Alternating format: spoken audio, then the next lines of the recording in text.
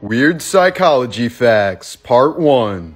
Dissociative identity disorder, aka multiple personality disorder, is a mental disease that affects roughly 1% of the population. It happens when a person disassociates themselves from a past experience that's too traumatic for their conscious self to deal with. This can cause the brain to fracture into many different personalities with their own postures, gestures, and ways of talking. Some of these alters can be so extreme that someone can experience major biological changes with each personality.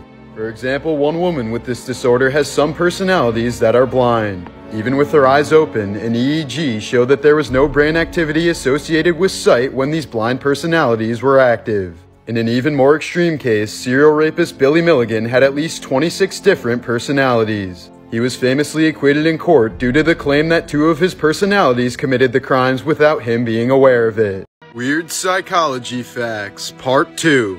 Psychologist Laszlo Polgar theorized that any child could become a genius in any field if they received enough early training. So as an experiment, he trained his daughters in chess from the age of 4, and all 3 went on to become chess prodigies. His youngest daughter, Judith, is still considered the greatest female chess player in history. A person with damage to the right brain hemisphere can develop a joke addiction, a compulsive need to constantly make jokes. A group of psychologists once studied 400 different movies to find the most realistic psychopath. They found that Javier Bardem's depiction of Anton Chigurh in the movie No Country for Old Men was the winner. Several famous psychopaths such as Hannibal Lecter and Norman Bates didn't even make the top 100. Weird Psychology Facts, Part 3.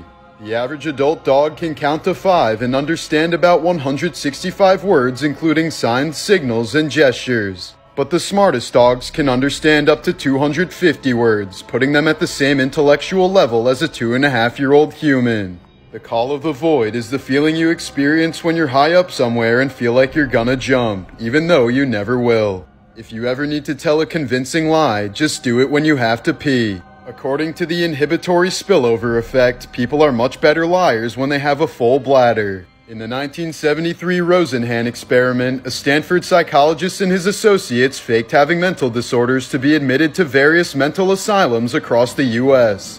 They then acted completely normally, but were forced to admit to having a mental illness and agree to take antipsychotic drugs before they could be released.